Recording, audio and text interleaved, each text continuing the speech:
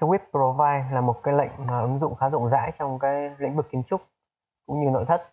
Thì cái lệnh này có tác dụng chính là chúng ta làm những cái chỉ nẹp trang trí, hoặc là chúng ta chạy những cái lèn gạch chân tường để trang trí cho đối tượng nội ngoại thất. Thao tác dùng cái lệnh này như sau. Các bạn phải có một cái đối tượng đường dẫn và một cái mặt cắt để chúng ta thực hành cái lệnh này. Thì ở đây tôi đã vẽ một cái mặt cắt rồi. Bây giờ tôi sẽ làm cái đối tượng chỉ cột để chạy xung quanh cái đầu cột này, bằng cách chúng ta chọn cái đầu cột này qua Modify để xem cái thông số của nó là radius là bao nhiêu. Tôi sẽ vẽ một cái đường tròn để chúng ta làm cái đường dẫn. Ở đây radius là 250. Chúng ta về cái đối tượng khởi tạo, chọn đối tượng 2D, chúng ta chọn đường tròn. Tôi vẽ ra một khoảng và tôi nhập vào đây cái thông số kích thước, cái radius là 250, nó bằng cái đối tượng đầu cột đó. Thì với đối tượng đường tròn 250 này, tôi sẽ đưa nó lên trên này bằng cách chúng ta dùng cái lệnh Align giao hàng, bấm đối tượng này. Các bạn chọn Center theo XY để cái vị trí này nó vào giữa đã. Nó giữa so với cái khối trụ đứng này. Chúng ta Apply, chọn Min Max, chọn Z để đưa cái đối tượng lên trên. Chúng ta OK. Sau khi xong, các bạn có thể nhấn phím Z để zoom gần đối tượng này. Bây giờ chúng ta sẽ cùng nhau chọn cái đường tròn qua Modify. Các bạn bấm Modify List xuống, chúng ta gõ phím SW để chúng ta gõ hai ký tự đầu tiên cho nó nhanh. Tìm đến cái lệnh Sweep, các bạn gõ SW. Thì đây là cái lệnh Sweep. Nó sẽ chạy cái đối tượng theo đường dẫn, chúng ta bấm vào.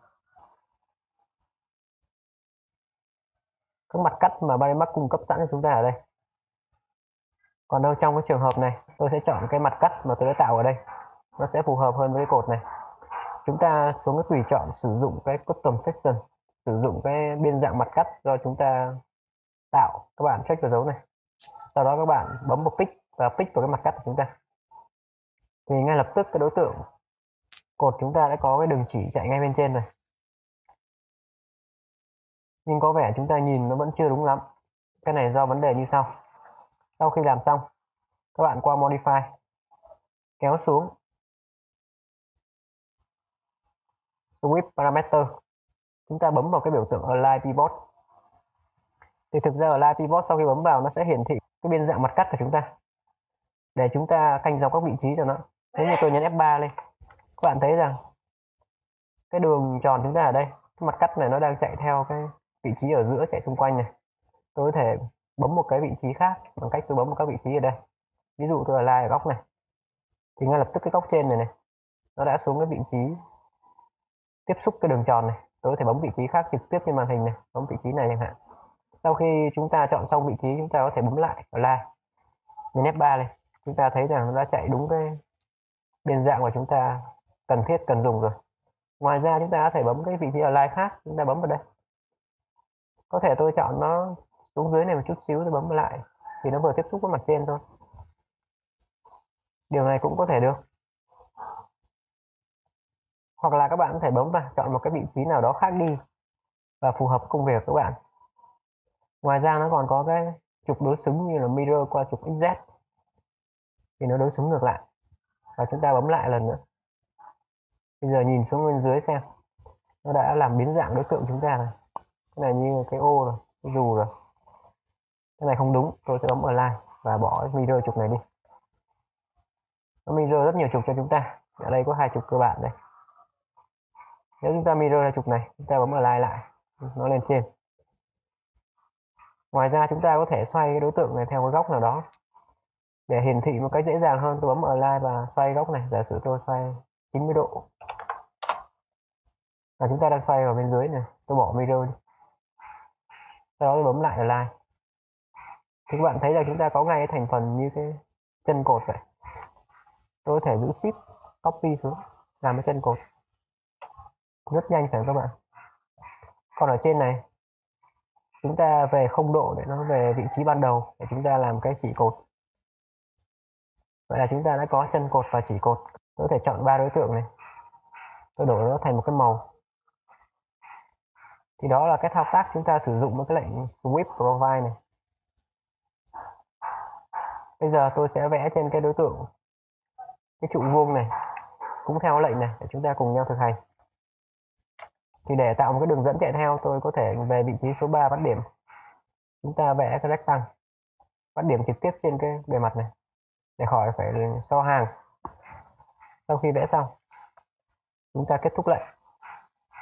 Tôi qua Modify, bấm Modify List, Add VK Width. Và chúng ta cũng chọn Custom Section, Pick vào mặt cắt này. Thì chúng ta cũng có ngay cái biên dạng cái đường chỉ của đối tượng này. Chúng ta cùng nhau bấm vào Sweep Parameter. Những cái đối tượng ở trên này tôi đã có dịp đề cập rồi. Ở đây nếu chúng ta bấm vào Smooth Selection, tức là làm mềm cái mặt cắt. Còn nếu các bạn bỏ đi, chúng ta sẽ không làm mềm. Và Smooth Path là làm mềm cái đường dẫn. Nếu mà không cần thiết, chúng ta có thể bỏ đi. Các vị trí này các bạn có thể thao tác bằng tay. Tôi có thể bấm vào đây. Chúng ta thấy nó ở đây này. Chúng ta có thể xoay nó, hay bấm vào vị trí nào đó để chúng ta canh giống. Bấm vào, bấm vị trí này.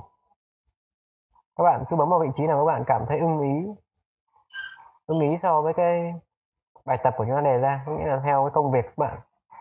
Sau khi bấm xong, các bạn phải bấm vào đây lần nữa để chúng ta thoát các chế độ và hoàn thành cái lệnh này. Còn khu vực bên dưới này nó liên quan đến mapping, liên quan đến vật liệu, liên quan đến idea. Chúng ta sẽ xử lý sau khi chúng ta làm quen với nó ở phần vật liệu. Để bật hoặc tắt cái lệnh này, chúng ta bật hoặc tắt bóng đèn này. Chúng ta điều chỉnh.